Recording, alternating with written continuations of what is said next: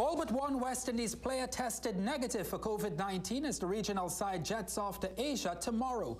Guyanese all-rounder Romario Shepherd will not head to Bangladesh and has been replaced by Keon Harding.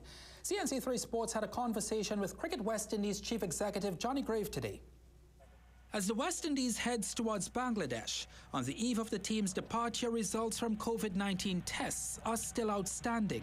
Just waiting on the test results back from Barbados. Clearly, with the events that have taken place there over the last 7 days, they've got a huge amount of contact tracing testing going on. But Barbados isn't the only concern. CWI confirmed this afternoon Keon Harding will be replacing Romario Shepherd after the all-rounder tested positive for COVID-19.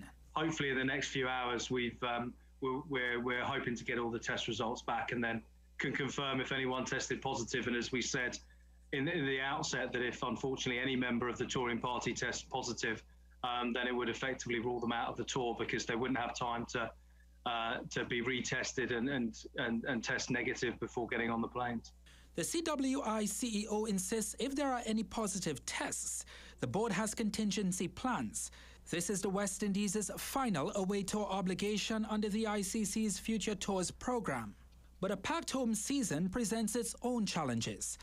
Almost every Caribbean country has different COVID-19 rules, making the logistics of 4 tours this season tough. We've really got the opportunity to still spread it out across the region, across those 10 international venues.